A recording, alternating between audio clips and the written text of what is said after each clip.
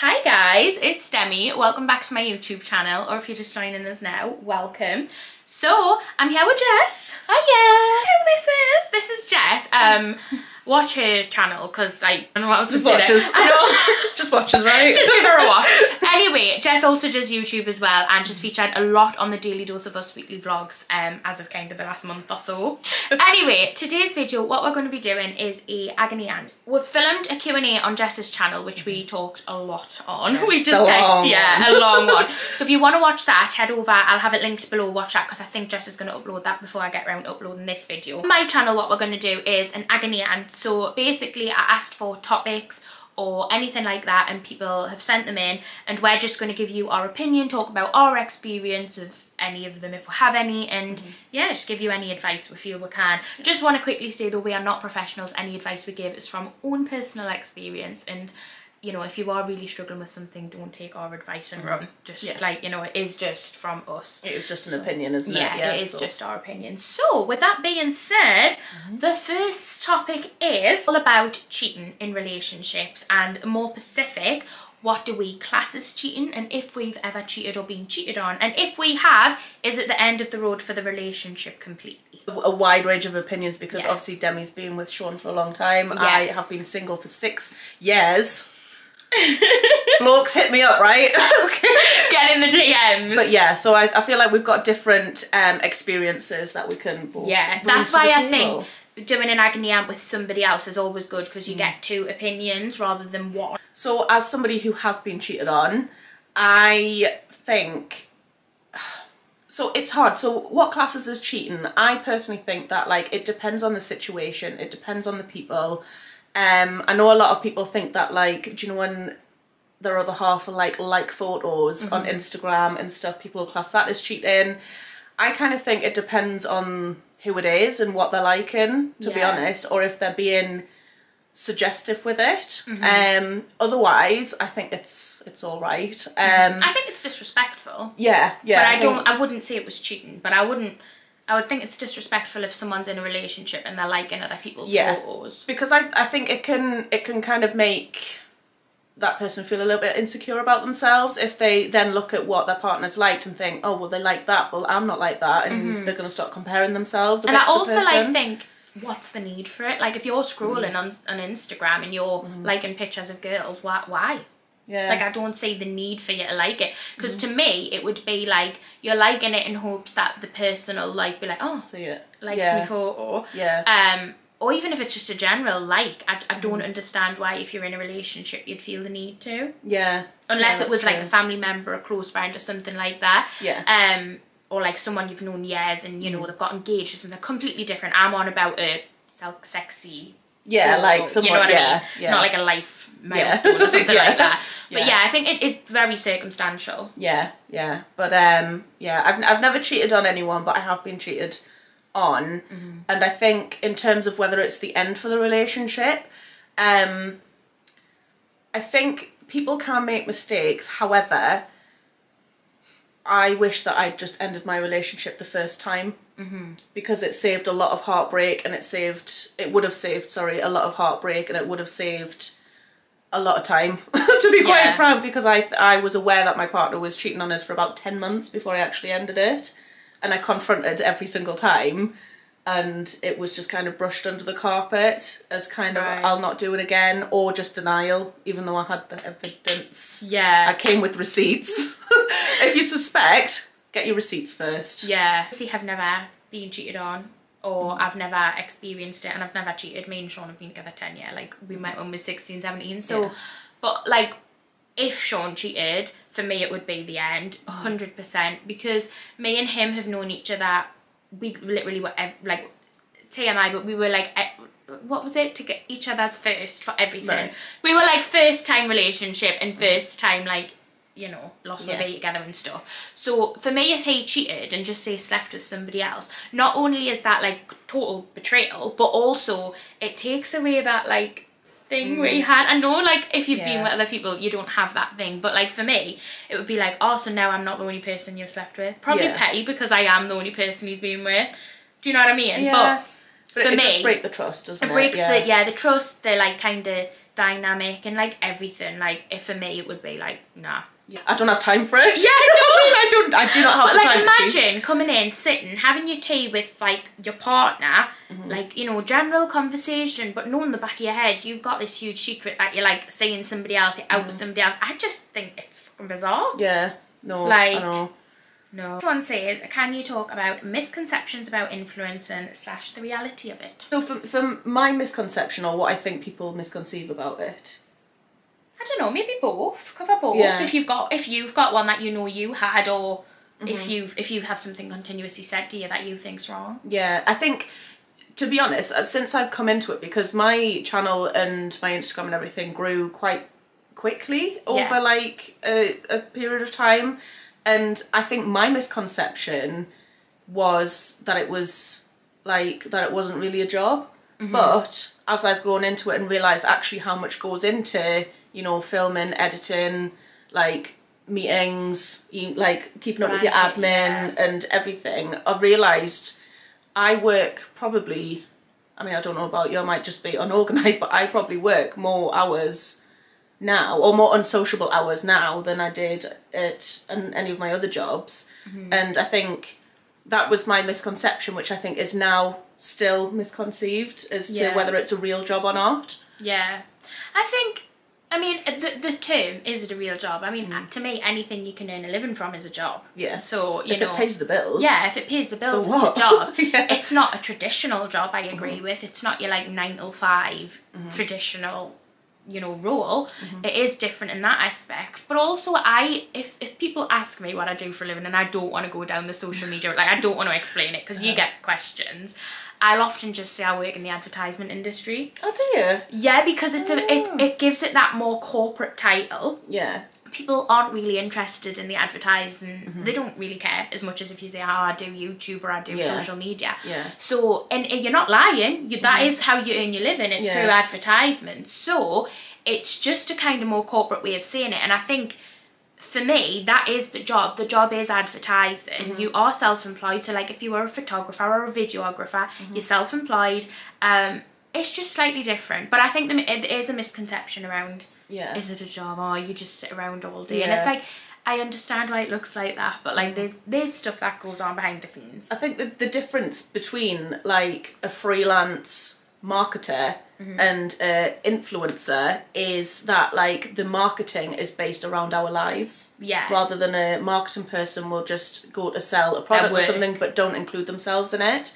So it's just marketing what we do, really. Yeah, it is. But will bring us. And I think it is based around our lives 100%, but then you know when you're contacting a brand and if you've got like potential for like if you've got an idea of a video or something, you send them work you've done, don't you, for example. So like if you were working with a cleaning brand, you would send them a clean with me you'd done in the past. And although that is your life, that is still a piece of content you've produced. Yeah. So I think it's very easy for people to like... There's a lot more than what people think, basically. There's a lot more behind the scenes than what you see on a 10-20 minute video. Yeah. Yeah, especially when it's a branded video or a piece of content, there's a lot that goes on. Give it is like, it's not all events and free stuff and PR. It is work, and there is stuff you need to do, and there is deadlines you need to meet, and there is kind of a criteria you need to meet as well. So if you produce a piece of content and your standard is just say 1,000 likes, and you upload this content and it gets 200 likes, the brand can ask questions because it's like, that's not what we expected. And although it doesn't really happen as much because engagement is very up and down, like you can't really control it, there is expectations when you work with a brand as well, strict contracts in place, and you know, it is quite professional. I think people don't understand that side of it. So no, I agree. Next topic is 5-year plan. Take each day as it comes. So I'm a bit of both, me. Like I think I've got my longer term goals. But if an opportunity comes up sooner, like, and if it doesn't align with my longer term plan, but I still want to do it, I'll do it. I think having goals for the future is a good thing to have. And I don't know, I think having a longer term plan for me is probably a good thing for me because I've got something to work towards, but then I also live in the moment. at the same time. I think I'm quite the same. Yeah. I think I have goals that I'd like to achieve, or that can kind of set the direction I want to go with decisions I make now. Yeah. But if something spontaneous pops up that isn't in my 5-year plan, I'm like, oh, do I fancy that? Do I want to do that? So I think for me, it's important to have, not a 5-year plan, but it's important to have plans ahead.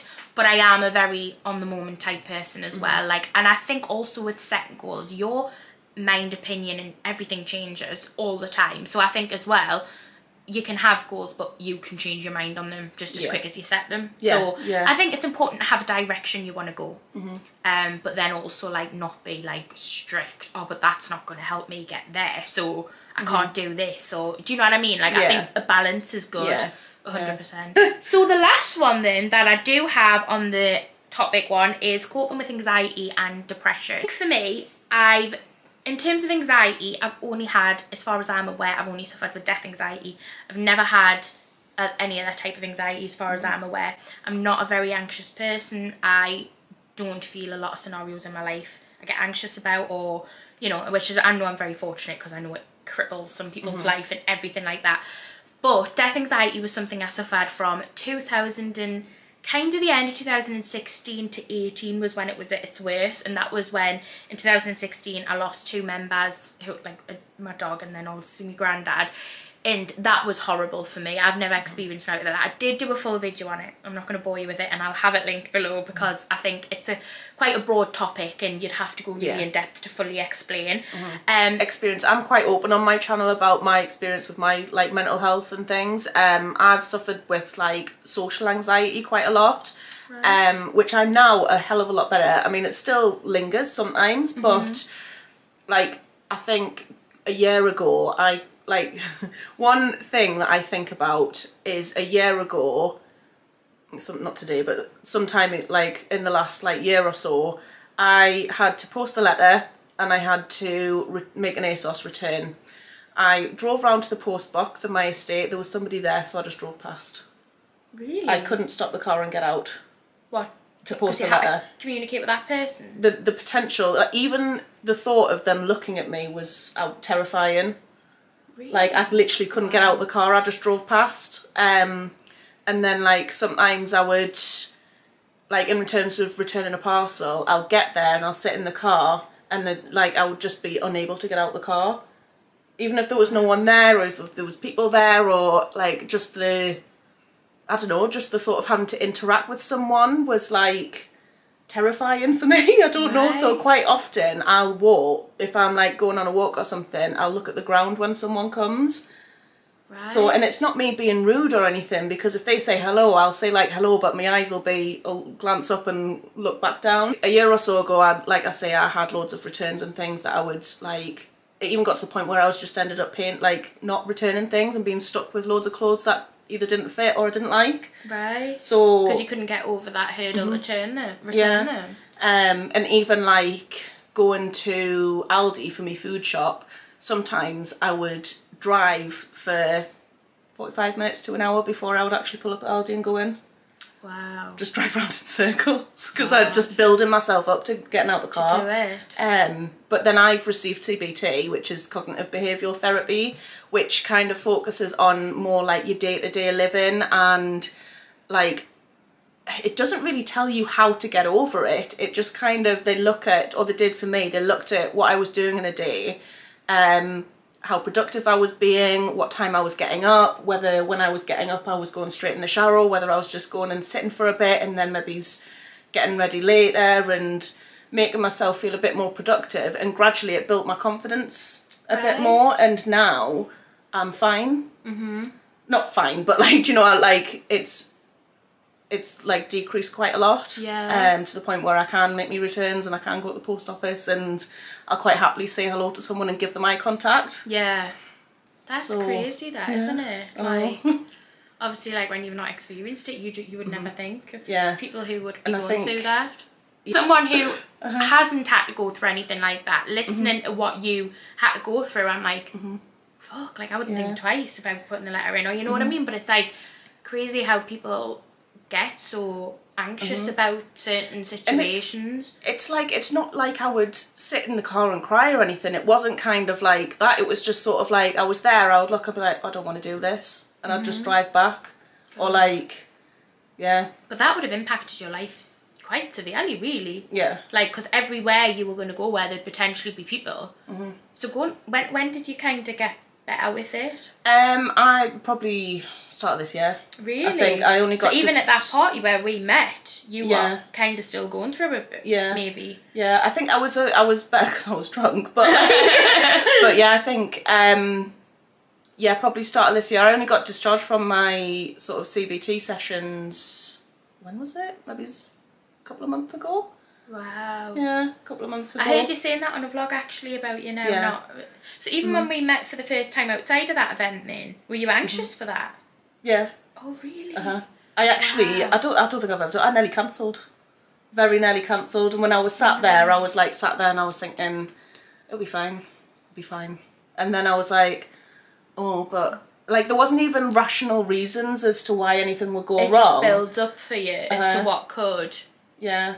Oh wow, that's and then so like crazy. it's more the sense of like, what if there's no conversations, you know, when you sit and you're like you don't know what to say and it goes really awkwardly quiet. Yeah, so you would pre-worry about that. Yeah, I would think, what if I've got nothing to say, or what if I don't know what to say? Like I'd think of things that I want to say, but at the time I wouldn't be able to think of them.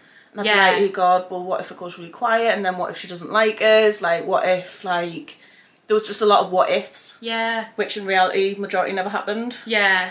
So I thought when we first met we got on really well. It's crazy though, isn't it? How like when you're going through something like that, your perspective, and even before going, I think for me, I'm just such a talkative person. I can talk the ears of a bull. Like I will literally just talk. So I think for me, I find anything to talk about. I think it would be very hard for me to have a really like awkwardly silent chat with someone, like meeting with someone, because I think I just talk. So I think for me, I've never ever considered anything like that really pre-meeting someone. But obviously like now, knowing that you had thought that before, it's like, God, like it's really sad really, because imagine if you'd cancelled. I know. We wouldn't be here. It kind of got to the point where, like, I mean, again, we were going through a pandemic, there wasn't really many people to talk to. Yeah, that would have set you back. Yeah. Or like, so did you have it before the pandemic? I did, but not to the extent that it was. I think the pandemic really did impact it more so. Yeah. I did always have it, but it was less kind of because I suppose noticeable. In a working environment and that as well, you kind of have to talk to people. Yeah. So I suppose that helped you along in certain ways, maybe. I don't know. Yeah. But God. Well then, so this video got really deep. It did. Very deep, very quick. Yeah. So we obviously give you our experience on things and try to give you the best advice we can from our perspective. But if you are going for anything, I just want to reiterate. I just want to make sure that you do speak to professionals and, you know, don't take anything we said and run with it. Like, take it with a pinch of salt. If you haven't already, please go and subscribe to Jess. I'll have her channel linked below, and follow her on Instagram. She basically posts the same style of content as me. So if you like my content, you will love Jess. And you will see me featuring coming months. Might already have a video up there. So thank you so much for watching. I really hope you enjoyed. If you would like me to do this again, let me know, and we can. Any more topics you'd like to hear our opinions on, pop them below. And without further ado, we'll see you very shortly for another video. Bye! Bye.